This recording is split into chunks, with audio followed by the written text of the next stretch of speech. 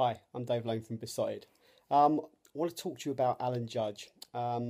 Rumours of him going to Newcastle this week came as a bit of a surprise to us. I think Alan's been looking to leave Brentford for, well, the last couple of transfer windows, but to kind of see those rumours kind of manifest themselves with Newcastle United while he's still not playing football, he's got a busted leg still.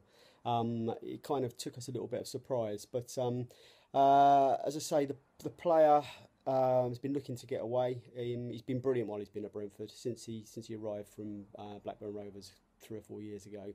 And no one could really fault his attitude. He's one of the players that helped take us to a different level.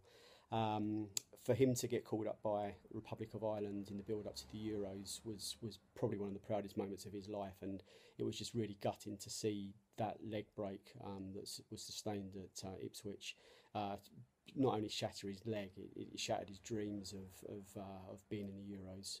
Euro 2016 could have been one of his life's highlights. Hopefully he's got a lot of highlights left. He's a kind of player. He's a kind of high impact, high energy player. Gets the ball, loves running with the ball at his feet. He loves freedom.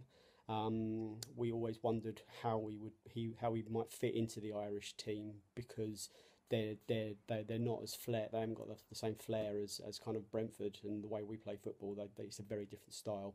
He would probably have to fit into a more kind of structured instruction.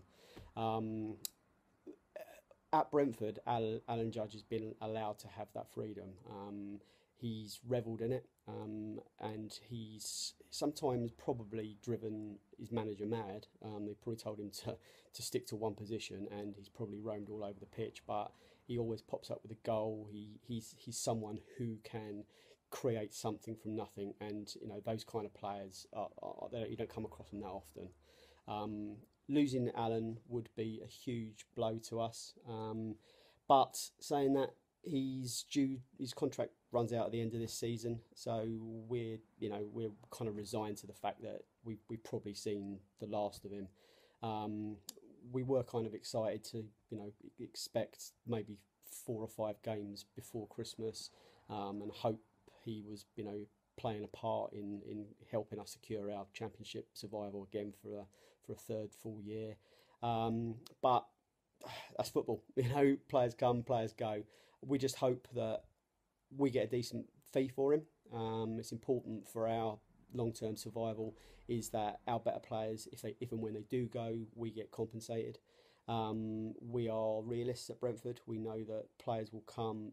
They use us as a stepping stone.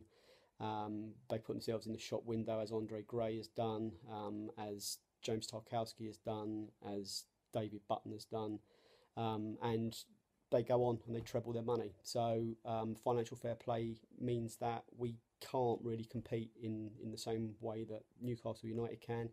And if Newcastle come knocking, I'm sure Alan Judge and his agent their eyes lit up. So I hope whatever happens, if it does happen, that it happens quickly. We don't need this to drag out any longer than it needs to.